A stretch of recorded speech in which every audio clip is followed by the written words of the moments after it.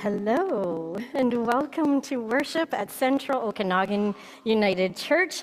A special welcome to those who are joining us on Zoom this morning, or if you're watching the recording of the service later in the week. And we are just so glad that those who are here in the sanctuary on a very hot morning in July are here with us as well. Welcome. If we haven't met yet, my name is Cheryl Perry, and I'm one in ministry here, leading worship this morning with Keith Simmons, who's back after a week at camp. He's going to tell you more about that in his sermon. And our music minister, Sylvia, is seated at the piano right now, and we have choir members and the trio behind me, Norma, Keith, and Brian, who are playing, and the choir offering us special music this morning in the service. So. Kendra Berg is reading scripture for us. I don't know if Karen Cranabeder is here this morning, but she's our liturgical artist that brings beautiful things into the sanctuary for us. And our ushers and greeters, our tech team, some at the back, some online. And this morning, Jim, Judy, and Kathleen are in the hall after the service. They've prepared coffee and tea and something cool for us. So we really encourage you to stay after the service to have a time of fellowship. And if you're online, we encourage you to stick around and visit with those who come to church with you on Zoom as well. And we would like to extend an invitation to anyone who's a visitor this morning. If you're worshiping with us for the first time or just visiting and you're brave enough to just stand and tell us your name and where you're from. So do we have any visitors or newcomers this morning? Right here. Good morning. Sandra?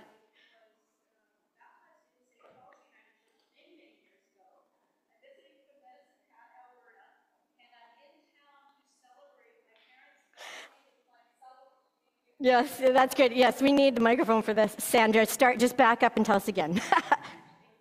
Oh, it's not on. Sorry, just give us a second. It's on? There we go, Sandra. Thank you. Okay, let me start again. My name is Sandra Plank. I was baptized in St. Paul's United Church many, many years ago. I'm visiting from Medicine Hat, Alberta, and I'm in town to celebrate my parents' 60th wedding anniversary it was this past Thursday.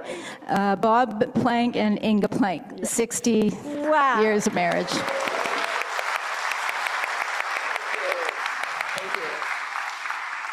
Congratulations, Bob and Inga. Wow, what a milestone. Oh, there's one over here. Introduce someone. No, my name is Benita. I've been away for a while. And what a delight it is to come here and see you. Welcome home, Cheryl. Thank you, Benita.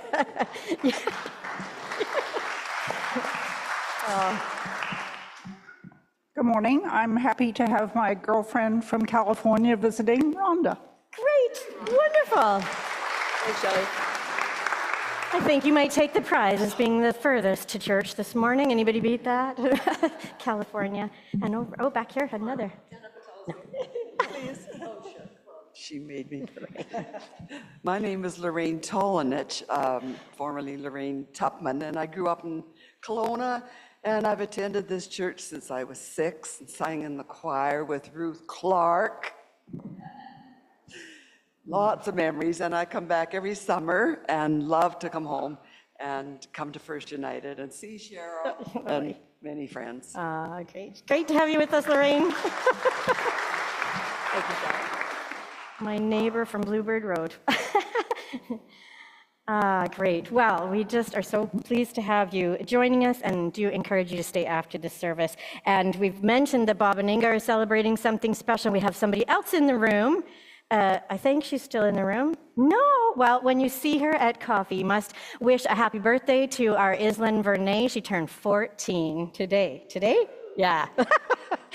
So do wish her a happy birthday. When we are gathered for worship, in the early church, when people gathered for worship, people exchanged the sign of peace with one another. And this morning we encourage you to greet one another, those in the pews next to you, in whatever way feels comfortable. Maybe it's a handshake, a hug if you really know that person well, a bow, a smile. So, beloved, Church, we are one in Christ, the peace of Christ who unites us in love and discipleship. Be with you all. Let us greet one another with signs of peace. Peace be with you. Peace be with you, Keith. Welcome back. I know it wasn't a week off, but you know. It was a fun.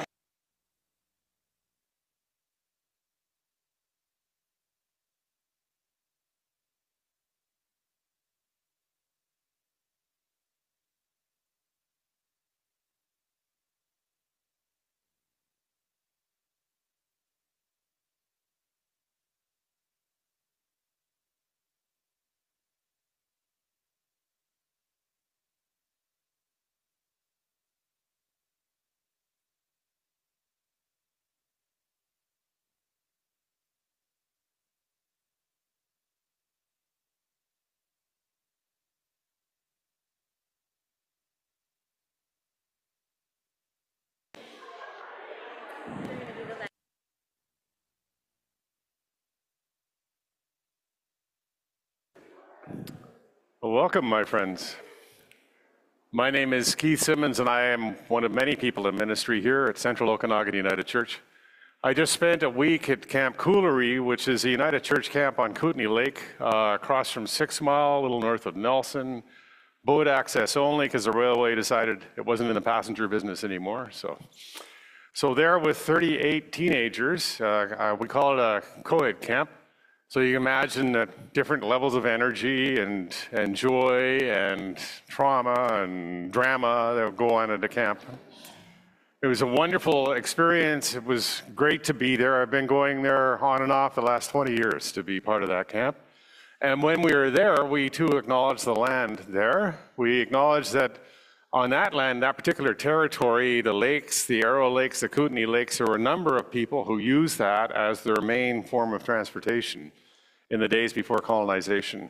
In particular, in the area around Nelson, there were the Sinaiks people who have only recently been rediscovered by the federal government, who had hoped they were extinct, but they weren't. They just moved to Northport because it was safer for them. But that's part of their traditional territory, and they've won their status back at the Supreme Court of Canada. It's also a place where the Tanaha, who come from the East Kootenay, what we call the East Kootenay territory, would come and they would fish and hunt and be part of that land. Also a place where the Shakwema, or we call the Shuswap, those people would come and be part of that territory. And also a place where the Silks, or our territory, the Okanagan people would go to. And so we acknowledge in the morning before worship that we are on the land and traditional territory of people who knew that the land couldn't sustain prolonged impact from anybody, but needed to be a place where we moved across and shared in the land and the relationships. What we would call a nomadic people, which for us would signify no civilization, for them signified living in relationship with creation and not resting too heavily on any part of it. So I bring you greetings from Camp Kootenay, or from Camp Coolery on Kootenay Lake. And also I wanted to bring to you some teachings that I had from Cowichan Tribe's elders when I resided in Duncan in the Cowichan territory. In that territory, when they were talking to us, teaching us about the land before colonization, they talked about being able to live together in a village. And what does it need for a smaller group of people to live together as one people in a village where, you know, sometimes there's a little drama, sometimes there's a little excitement, interpersonal relationships.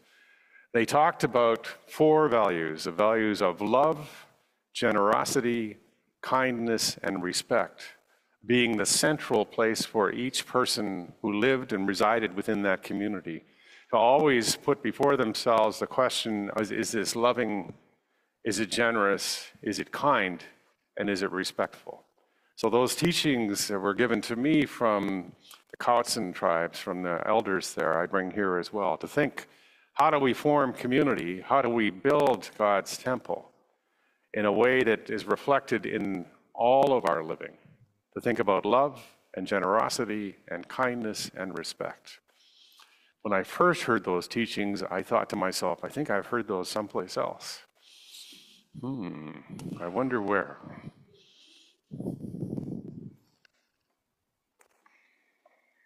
We come to this house of worship bringing our whole selves, our bodies, such as they are, youthful bodies full of exuberance and energy and wiggles, and bodies with aches and other signs of aging, minds full of racing thoughts, concerns, emotions, some on the surface, some buried deeper.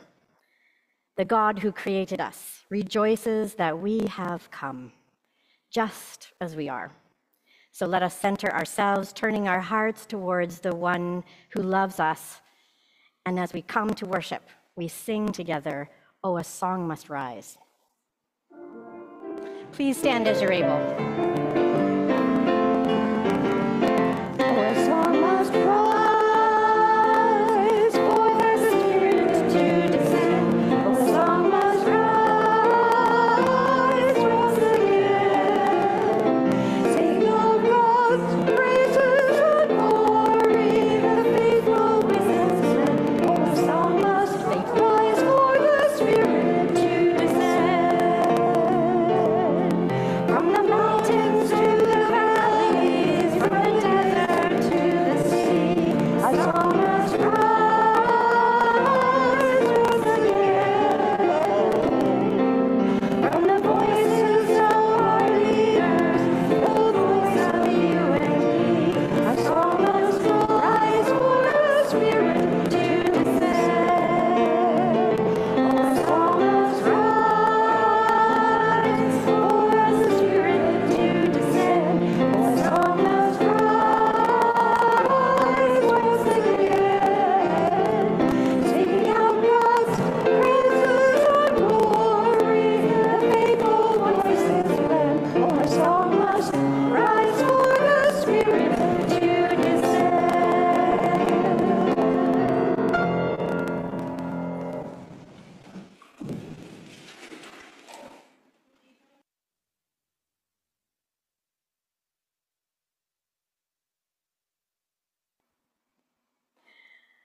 Your parts are in bold. Come, all us beings, come now and offer. Come now and offer love. Come now and offer. Come now and offer kindness. Come now and offer. Come now and offer generosity. Come now and offer. Come now and offer respect. Come now and worship. Come now and worship in abundance. Our opening hymn is in More Voices, the smaller hymn book in your pew if you want to follow the music. The words will be on the screen. Come touch our hearts.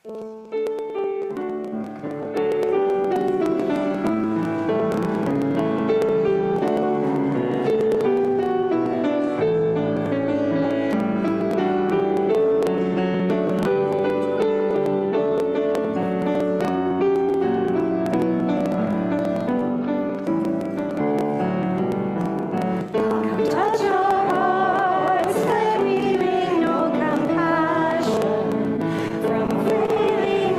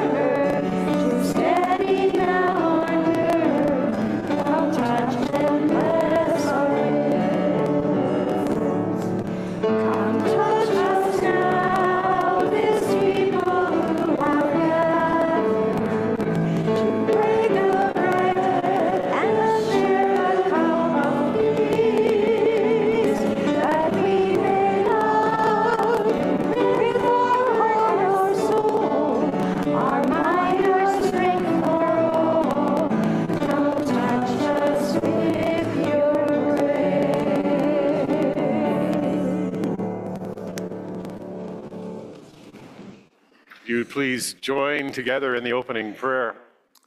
Loving, calling, sustaining one, we live our entire being centered in you. Help us to remember we are yours and you are ours, that all are messengers of love's abundance. Help us to trust in your love, opening our hands, emptying them in giving, readying them to receive. Amen. I invite Cheryl. I'm going to invite some children and young people to come and join me at the front for a few minutes. I have some things to show you. So come sit here on the floor so that you can see. If you sit here, then I can show them to you and everybody can see. Great. Hello. I've seen some growth already since I've been away and this summer. Hi. Good morning. Come on in. Do you want to come and sit right down here so that I'm going to show you some things in here and then you'll see them? Yes, great. Awesome. Well, what I have in my bag here is I have some boxes I'm going to show you and see if you can help me recognize what kind of box this is and what might be inside it. So I wonder if anybody recognizes this kind of box, and do you know what would be inside it? Aiden? Shoes. It's a shoe box. You're right. Shall we open it up and see if there... You're right. There's shoes inside this box. Yeah. So this is called a shoe box. Right. Okay. This one might be a little bit harder. What do you think might be in this box? Whoop. This one here. What do you think? What kind of box is this? It is. It might be a gift box for somebody's birthday. What do you think might be inside? It could be a necklace. That's a lovely gift to give someone for their birthday.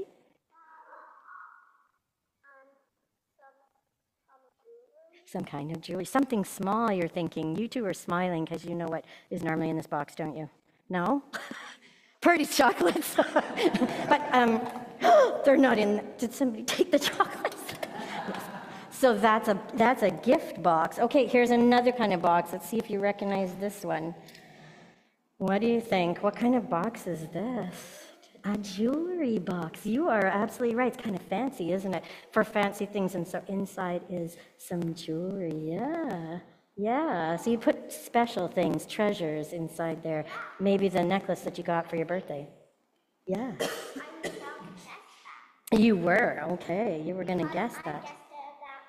That's right. That inside you might put the necklace that you got. That's right. Okay, I have one more box to show you, and it's back here. Maybe you noticed it. Maybe you've been wondering what's under this blanket here. Okay. Oh. You ever seen a box like this before? No? Well, I tell you, this is what they call a replica. You know how when you have a little figurine or maybe a Matchbox car, it's not the real car, it stands in for it. So this is a replica of a very special box that the Israelite people had. It's called the Ark of the Covenant. And so it's not the real thing. Don't worry, no Indiana Jones this morning. But this is maybe somebody's idea of what it would look like. It was much bigger than this one here. You can see that it took 4 people to carry. Do you see the sticks that are poking out of the box? They were what they put on their shoulders to carry it. So it was very big. And it was very heavy because it was made out of, can anyone guess from the box there? What was it made out of? Wood. It might have been, but it had something else on the outside of it. Gold. Yeah, so you noticed the things on the top. So yes, the box was made of gold, or it had gold on it, and that's partly what made it heavy. And then on the very top, you've already noticed, Aiden, those things, do you know what they are? Can you guess? They kind of look like owls, but they're actually angels. And so in this picture, maybe they look more like angels. Do they look more like angels? Yes. So a gold box with angels on the top. What do you think was inside that box? Something special. Good guess. Anybody know what was inside that box? Do you want to look? That's a good idea, that you might put the ashes or of somebody who died. Those would be very precious, something that you treasure so much. And people do that, don't they? They have special boxes or urns they put ashes in. Good guess. Yeah, sometimes. Well, do you want to have a look and see what's inside the box? Okay, let's look. It's not the Purdy's chocolates, but we'll have a look. All right, I'm going to bring it down on this side and maybe get your help to just lift the lid. You want to do that? Let's lift the lid and peek inside. Okay. Oh, okay. So what are those things? You want to pull them out? I bet you some of our older youth know what these are. There's two of them. I think I know. Do you think you know? What do you think they are? When somebody dies, It looks like a headstone, doesn't it? And it was a stone or a tablet, but on it was written not the name of somebody who died, but some laws. Do you know what I'm talking about? Yeah, what were they called? Do you remember? Yes, the 10 Covenants or the 10 Commandments. You're right. And these were special laws that were given to Moses by God, and they guided the people of Israel. And so they were so precious to them that they built a special box and they carried them around inside the box. And for a long time, the people were traveling, and when they stopped, they would put a tent up, and inside they would put the Ark of the Covenant. And today, when you go to Sunday school, you're going to hear the story about how David, the king, decided it was time to build something really special, like a temple or a very special place to put this special box, because it was like the treasure box or the jewelry box of the church, of the people of Israel. So you're going to hear more about that when you go to Sunday school with Gina and with Bill. So, but before we do, I'm going to invite you to go back and sit with those you came to church with, and we're going to sing a song. I'm going to live so God can use me, right? And you're welcome to clap in this song because it has lots of energy, like you do.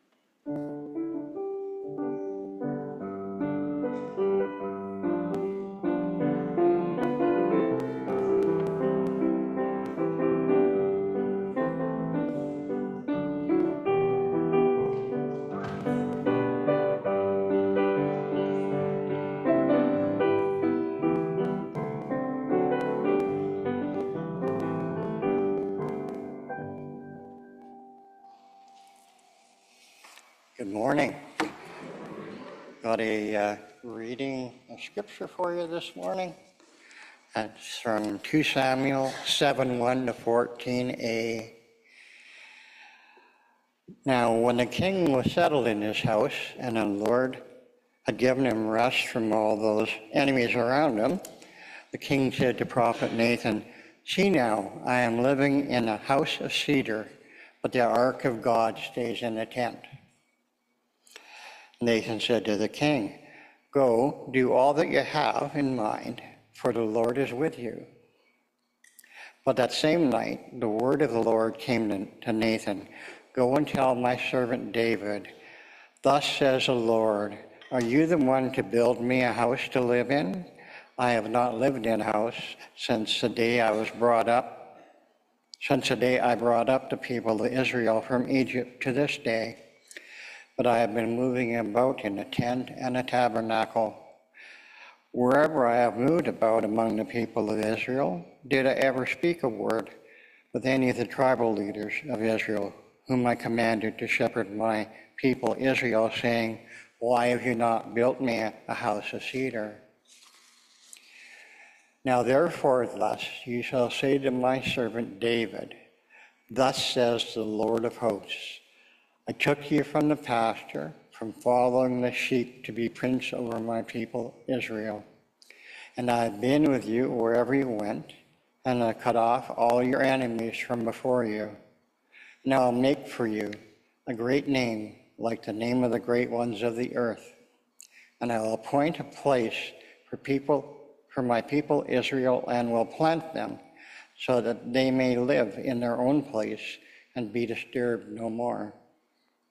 An evildoer shall afflict them no more, as formerly from the time I appointed judges over my people Israel, and I'll give you rest from all your enemies. Moreover, the Lord declares to you that the Lord will make you a house. When your days are fulfilled and you lie down with your ancestors, I will raise up your offspring after you, who shall come forth from your body, and I will establish his kingdom. He shall build a house for my name, and I will establish the throne for his kingdom forever. I will be a father to him, and he shall be a son to me. Listen to these words of Scripture.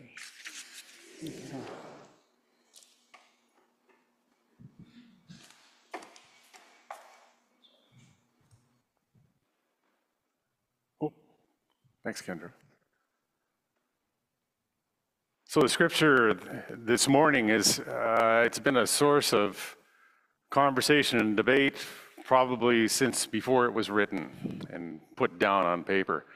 It talks about David wanting to solidify things and build a temple right here and right now so that we could finally give the Ark of the Covenant, which had been roaming all over the place, a resting place, a place surrounded by something that could glorify it, that could honor it, that could be worthy of the Creator it came from. He talks to Nathan, who's a prophet that lives in David's household, and Nathan has quite a few things to say to David over time. Not many of them David actually wants to hear, but he says them anyway. And in this case, he's telling David, listen, I heard from God last night. This is not a good idea. This isn't something that you need to be doing. Somebody who comes after you will do that. Now, if you've read Scripture and read Samuel, you might think you know who the next person was that actually came up and did that. Any ideas? Who built the temple? Solomon, yeah. So we think Solomon, if you follow Hebrew scriptures as a Jewish person, you'd say, well, Solomon built the temple and we've been trying to rebuild it ever since. People keep getting in our way all the time. Now there's a bunch of people who built a mosque there and we want to deal with that. So that's where you would come from. Christians, however, took a look at that scripture and went, oh, somebody who comes from you will build a temple. Well, I wonder who Christians said that was.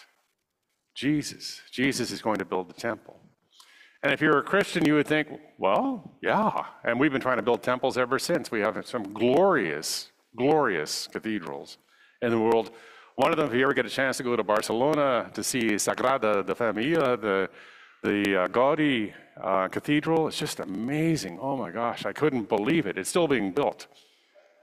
200 years, I think, just about, or no, 100 years being built, and it funded mainly by people from Japan, I hear, who just look at that and are overwhelmed with the beauty and the grace of that cathedral. But there are beautiful cathedrals everywhere. We've been building cathedrals for a very long time.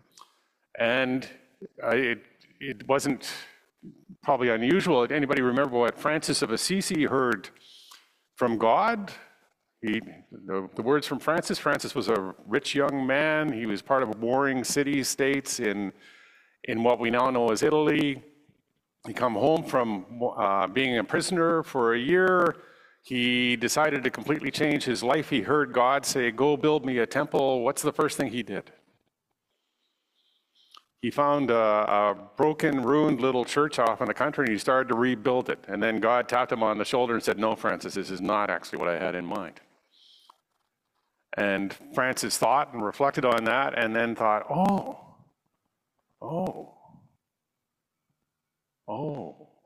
it's about how we live with one another. It's about how we care for one another. It's about, there's a famous story about Francis giving his clothing to somebody who had none, his father not being very impressed. Another story about Francis hugging somebody who had a horrible skin disease called leprosy in those days. It's about being in relationship. It was an epiphany for Francis, not only for people. Often we see statues of Francis, it's not just people around him. There are birds and squirrels, and there's all of creation around Francis. He was about being in relationship. And when people came to him to see how they too could help build this kind of community and this kind of world, they became Franciscans, and they went out to serve others. They followed the teachings of Jesus in the sending of the 12 or the 70, whichever one you follow. Just go out and do what you can to help ease the life of somebody out there. Live with the people and help build community. It's not called the Ark of the Commandments. It's called the Ark of the Covenant. It was about a people trying to figure out how to live together in relationship with one another and going through the various bumps and bruises and jealousies and petty greeds and all the things that people in community go through all the time, then and now. And so they developed with the Creator a set of covenant relationships that said that there were certain things they would not do. They would not do to one another, they would not do to the world. And they tried to live by those covenants as best they could without breaking too many of them. Every once in a while they'd break one, and somebody would break one, and then the prophets would talk to them about that, and they would say, look, if we keep breaking our covenant relationships with one another and with the Creator, then the whole thing's going to fall apart.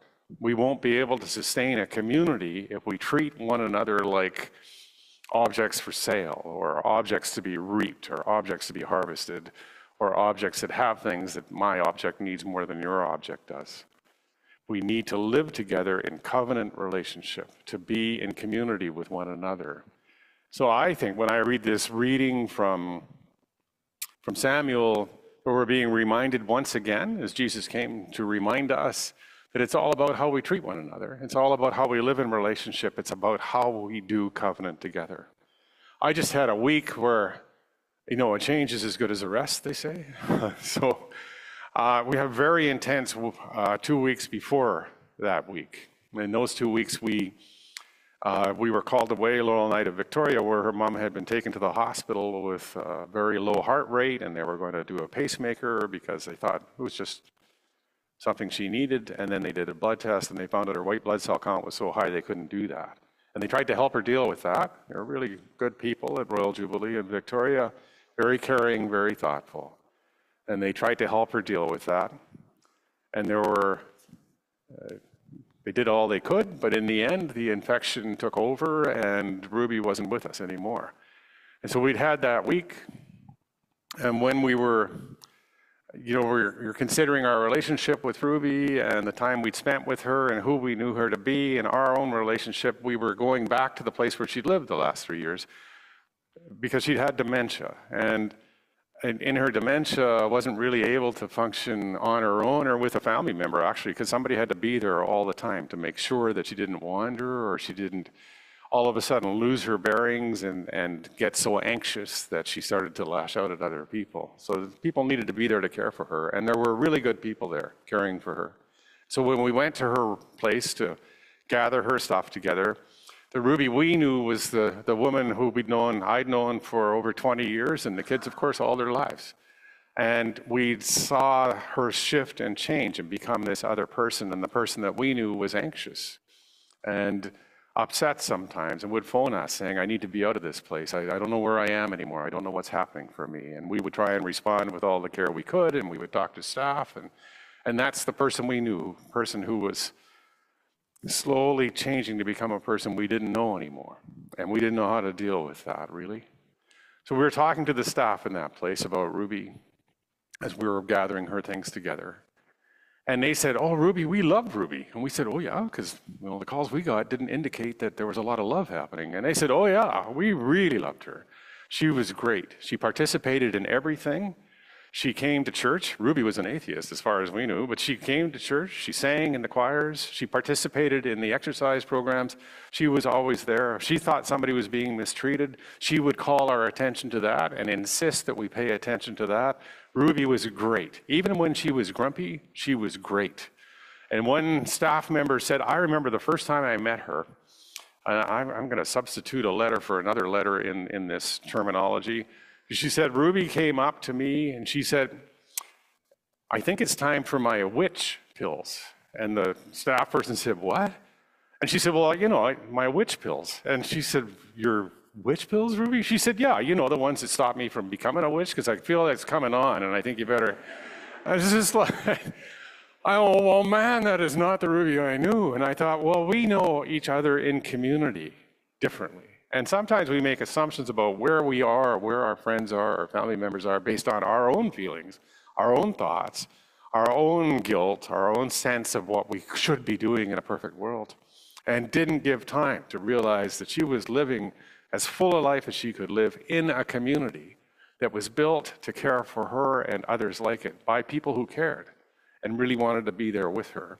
And she actually, most of the time, wanted to be there with them. So thinking about that, how do we build that community and that relationship so that we don't bring our own assumptions into the picture, so that we can just help see people as they need to be. And then I went to church camp. Church camp has a tradition, at least the camps that I've been to, of you come with your camp name, you come with your camp personality, you're more than welcome to try that out as long as you want to. All the kids accept the kids as the kids are. You come with the name and now lately it's changed a bit. Like it used to be, my name was Frank and I took George. Well, now people are experiencing themselves quite differently. We have youth who are coming who don't feel like they were given the right gender at birth, and so they've experienced themselves differently. And instead of having, like it used to be simple, you had boys' cabins and girls' cabins, and you didn't let them go off to the woods together more than 15 minutes. Now you don't want them going home with anything extra, basically. But now it's yeah, boys and girls, sure, if that's where you're comfortable, or it's the kind of gender fluid cabin, or and the kids are like, yeah, okay, that's okay. Let's figure out how we can do this together. We break them up into groups of 4 groups. We had 38 kids. The numbers of kids going to camp at that camp are going up every year. There were years when we'd be lucky if we had maybe 20 kids. Now we max out at 40, and we establish waiting lists for each of the camps that are happening there. Kids are coming to experience. Coolery is a fairly rough camp in that it's a wilderness camp. There's no power. You use propane for everything. We just got some solar power in the last couple of years, but for the most part, it's a wilderness camp, and it's just like wide games and activities.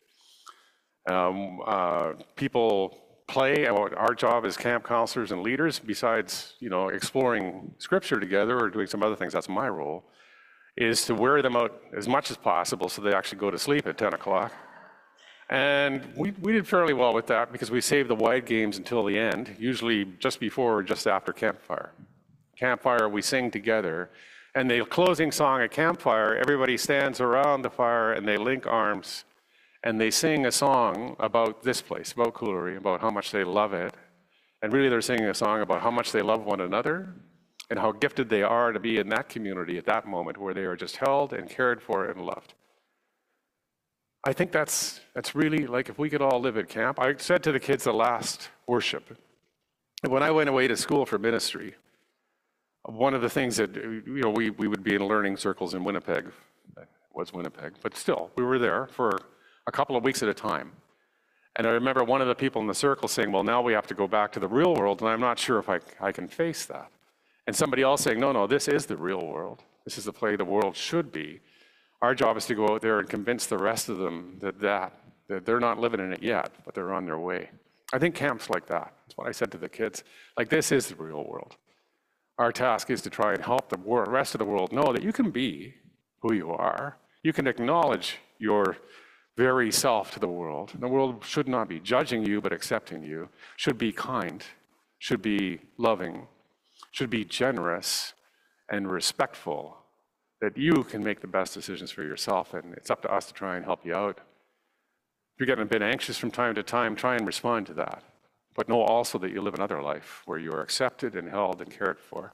And you can make your own decisions about when you feel your inner something coming on and when you might need some help.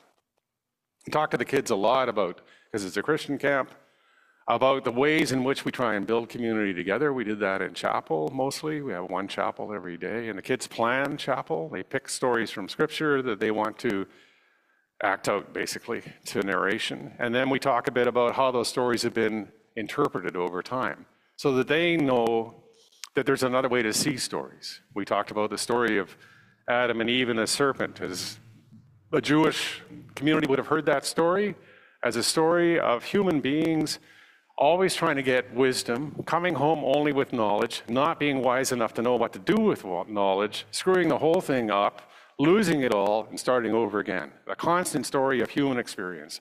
We always think we know better. We always think, I'm just going to do this little, reach that little, and then boom, down we go and off we go again. If you were Jewish, that's how you hear that story. If you're a Christian, you decided it meant we were broken from God and God had to kill God's son in order to make it right. But it's not the only way to hear that story. So we talked about different ways to hear stories, the cultures that wrote those stories and how we could hear them differently and find ourselves in them someplace, blessed and honored and loved and cared for. To me, that's the best of what we have to offer one another in our world. Where there are some great teachings, some incredible teachings in Christianity and in other faiths and other traditions. The core of them all is that you are beloved. You were created out of love. You are to be held and cared for. And if you come from a community that reviles you because you know there's something going on here that's not right, and you need to respond to the way you were created, then in this community, you will be held, you will be cared for, and you'll be loved. Sorry. Ruby was, by the people that she lived with, those kids were in that camp. Hopefully we are from one another, not only in this place, but on Tuesdays when we are gathered in other kinds of communities. Hopefully we are that. We can hope for it, and maybe one day, well, it won't be the Ark of the Commandments. It'll be what Paul said. It'll live in our hearts. It will be our covenant relationship with one another and the Creator. Maybe. We can work on it. It's only been a couple thousand years. Let us think of that as we pray. Loving God, you created us out of the dust of stars. Help us to remember. You breathed your essence into us at our beginning. Help us to live into it. You call us in a spirit of love to be love on the world. Help us to know that's our calling and our response, that we are always abundant in you. We are always enough in you. Help us to see you in those around us, in our living world. Amen. And now we're going to sing, I think. But I forget what it is. What is it? Let us build a house. Yeah, seems appropriate. Verses 1, 2, and 4.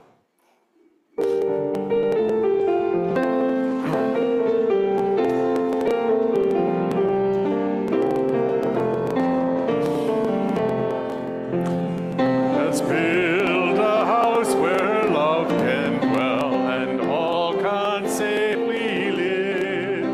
A place where saints and children tell how hearts learned.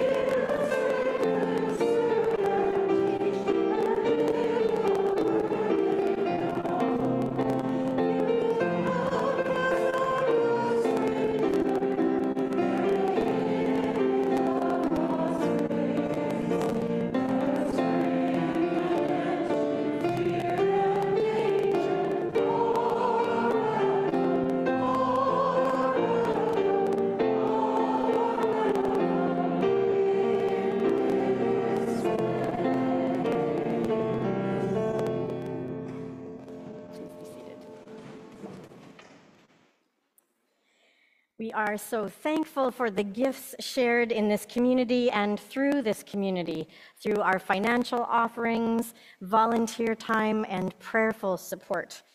If you are new here, you may have noticed that we don't pass the plate. At COUC, if you would like to support us financially, there are boxes at the end of those pews in the aisle there, or as you go to leave the sanctuary to go to the hall. And there are also QR codes in your pews if you wish to get some more information about financial donations. But there are many ways to support the work of this congregation with your time and your talents. As we continue to see increasing numbers of people on Tuesday at our drop-in outreach mornings, there are needs for non-perishable goods for our food cupboard. We give out on average 600 items of groceries every single Tuesday. We keep the food shelf stocked through volunteer time given by our amazing grocery shoppers who have been Tanya Burke, Heather Shaw, Karen Cranebetter, Susan Marentet, and Ross and Sharon Hyatt. And Ross and Sharon have stepped away from that role, and so we are in need of some more shoppers. A list is provided of the things that need to be purchased every week. And if you want to get some more information about what that job entails, you could speak to Keith or to myself or to Jane Brooks, who's here this morning. Where are you, Jane? Oh, she's in the choir. That's why she's over there. There you go. Come and speak to us at coffee hour.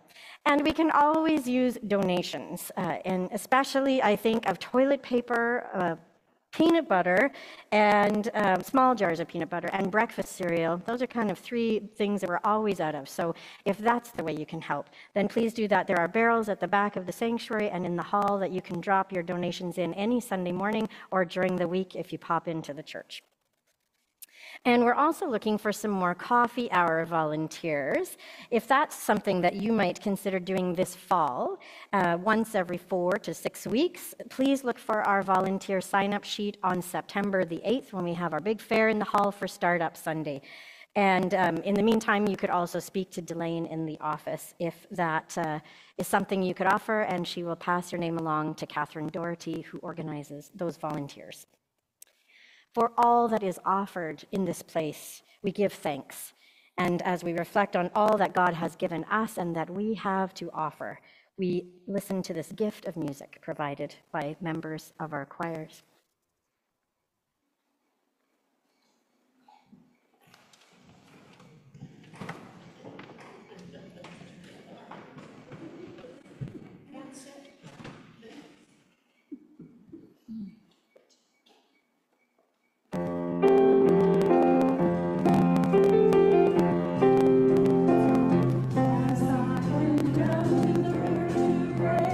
Studying about that good away.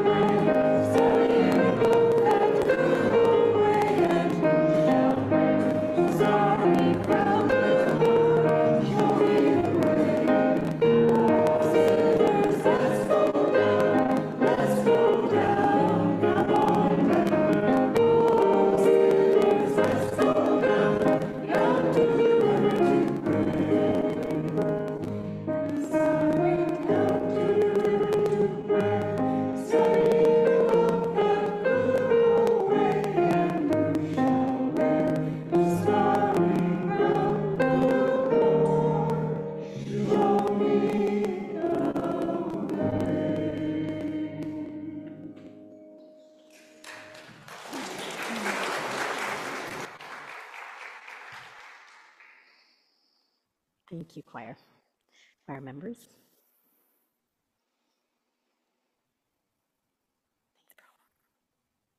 Let us pray. Holy God, in this moment of offering, we acknowledge your timeless presence and boundless love. As we bring forth this symbol of our gifts of money, time, and talents, may we be reminded of your unwavering faithfulness and steadfast guidance in our lives. Grant us the wisdom to heed your call to worship and live out our faith with humility and grace. Amen. And let us continue to offer prayers for ourselves and for our community. Let us pray. God of cucumbers and raspberries and lettuce and ripening tomatoes, God of fields and gardens, orchard and vineyard, God of summer heat and lightning and thunderstorms, we praise you for all you have created that all too often we take for granted and are not good stewards of. We pray for places and situations affected by climate change, especially for communities in our own province impacted by wildfires, for firefighters, especially those who've come from other countries to help us. Keep them safe. For those people and animals that have been displaced by these and other natural disasters, we pray. And today we also pray especially for our neighbors at 736 Bernard, whose apartment building had a fire a week ago, and who are waiting anxiously to know when or if they can return to their apartments, and who may be faced with having to find a new place to live if the building is not safe to return to. We pray for all people struggling to manage high rents or find housing unaffordable. Keeper of the people who neither slumbers or sleeps, please be with those who are having trouble sleeping these nights, those who are struggling with the heat that we have been experiencing, especially those who shelter outdoors and those who work outdoors, and also those who lie awake at night for other reasons, worry, anxiety, health problems. We pray especially for the families of those who have died and for those who have requested our prayers. This week we pray especially for the family of Joe Bryant, the family of Thelma Schmidt, Donald Schmidt's mother, who died July 14th, the family of Ray Sirwa, Brent, and the family and friends of Karen, our neighbor at 736 Bernard, who died in the fire last weekend. The family of Ruby Walton, Laurel's mom and Keith's mother-in-law. The family of Dorothy Laurie. Doug Klassen. Ezra McKinney. Robert Smith. And Sandy Bolin. And this Sunday in our worldwide ecumenical prayer cycle, we also pray for the churches in Burundi, the Democratic Republic of Congo, and Rwanda. Holy One, you who know the workings of our hearts and the ordinary yearnings that we have, we bring before you our silent prayers for ourselves and for others.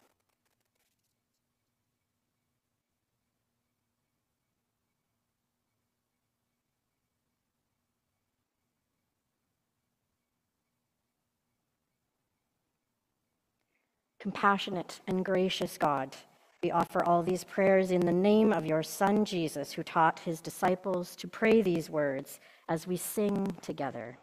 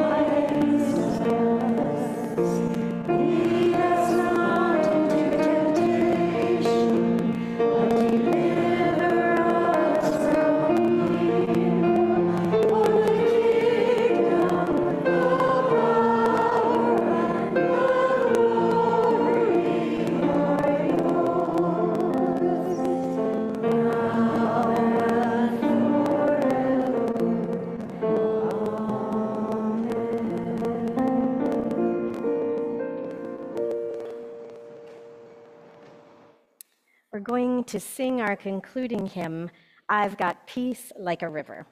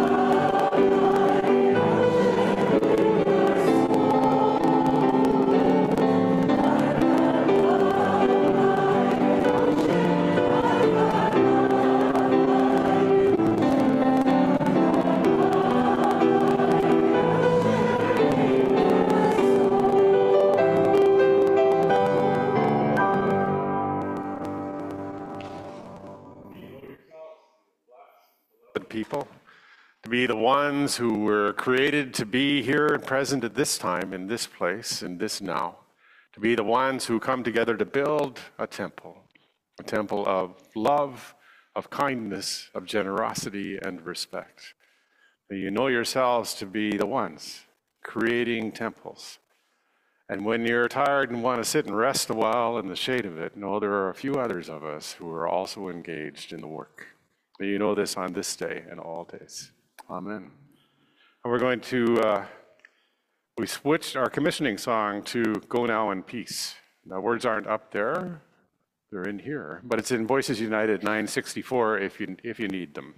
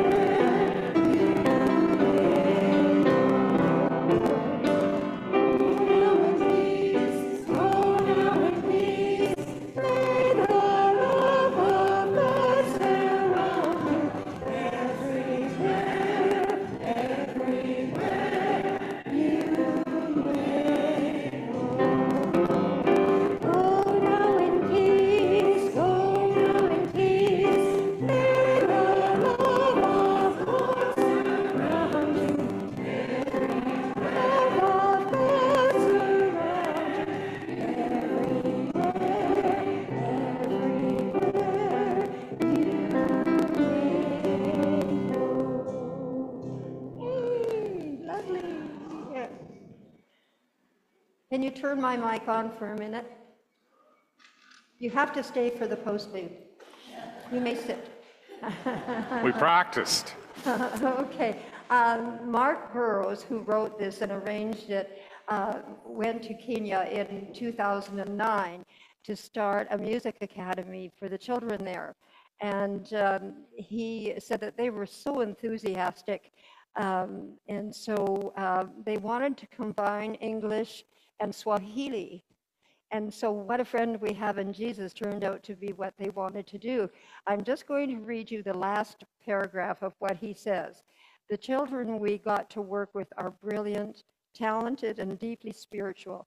They taught us so much more than we could ever teach them. We may have returned to Kenya in 2010, and the Music Academy is going strong. thank you for the opportunity to share this piece with you. Every time we sing it, know that 60 smiling children in Kenya are singing with us.